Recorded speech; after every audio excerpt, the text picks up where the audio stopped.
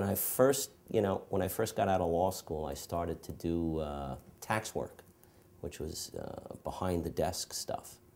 And that job did not work out, and it didn't work out because I wasn't suited for it. And then I ended up going to a personal injury firm and working for somebody. And I had a great mentor, one of the great deans of the trial bar, as a matter of fact. And as soon as I got in there and started going to court every day and negotiating, and I was told that I could try a case, I was like excited. That really thrilled me, because in college I had acted, and I sort of wanted to do that. That would have been something I would have loved to do with my life.